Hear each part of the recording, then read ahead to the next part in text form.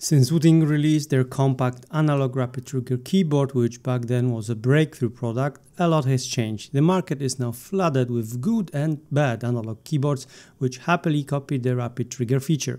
This is why the Wooting 80HE is coming in at a weird spot. On one hand, Wooting is known for its good product support, good performance and decent quality when it comes to the cheapest option.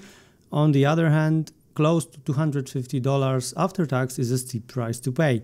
And in today's video, we'll check whether Wooting still has anything unique to offer and if the money will be well spent.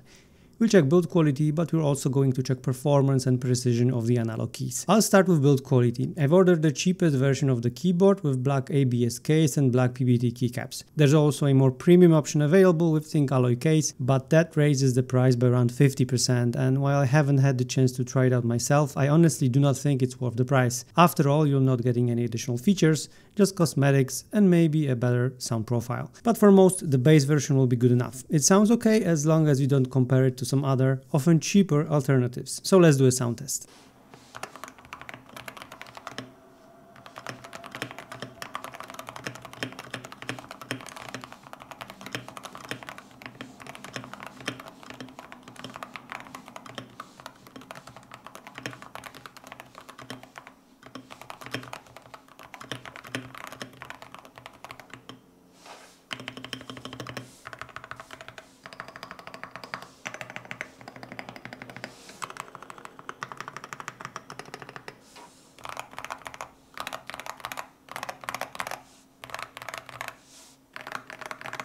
Not bad, but in reality the keys sound like they've not been looped at all. They're a bit scratchy. The keyboard is more on the talky side as the switch plate is made of polycarbonate. The keyboard also uses screw-in stabilizers to reduce rattle. There's two interesting and out of the ordinary things with this keyboard. First are the feet that help you adjust the angle of the keyboard instead of using standard feet, which you can pull out at the bottom to change the height. Wooting uses silicone feet which are detachable.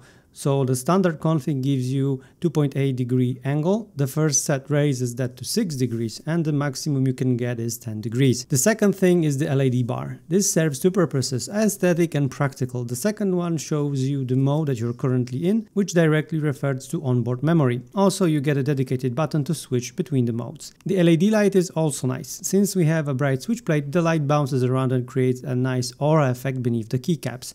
The legends are crisp and easy to read. Overall, I will say I am happy with the build quality and overall feel and look of the keyboard.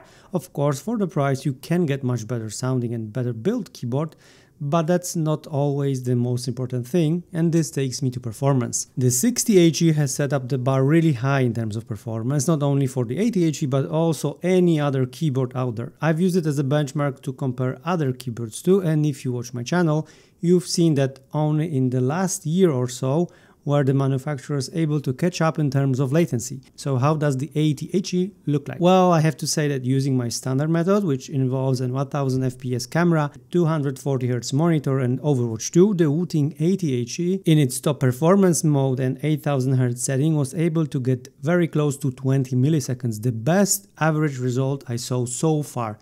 It's worth mentioning that this method takes into account the latency of the whole system, so it's possible to get even better or worse results depending on your PC configuration.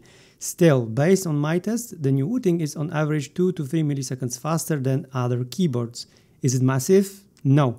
Will you notice it? No. Is it worth the premium price point? Absolutely not. The accuracy on this keyboard is also really good.